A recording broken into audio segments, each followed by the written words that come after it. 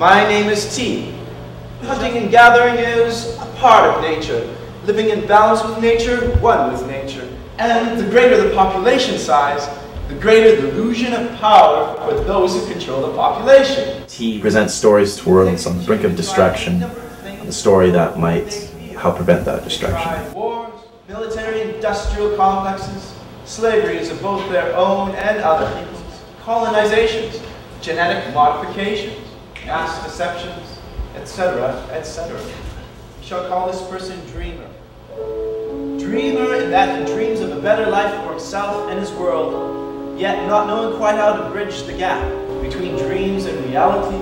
This is the story of a week in the life of a person who's HIV positive, taking place in the December of 2001 in the Vancouver of North America. Then there's Dreamer. His present-day life is living in December of 2001, 5 years after I found out I had HIV.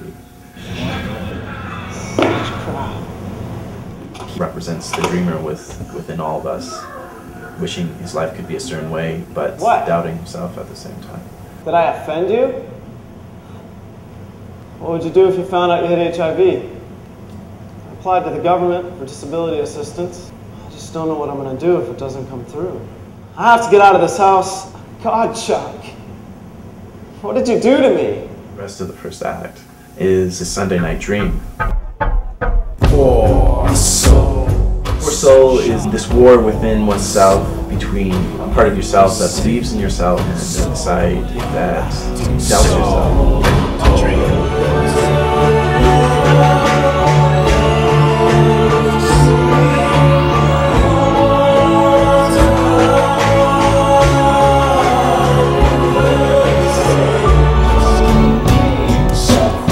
9/11 still fresh in Dreamer's mind.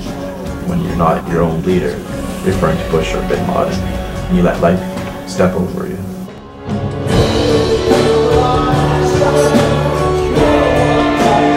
At the end of the song, the innocent dreamer is overtaken by the doubting voices inside his head. He explodes in this passion that takes him back through playing the cello to his past, where the story starts to explore how he got HIV.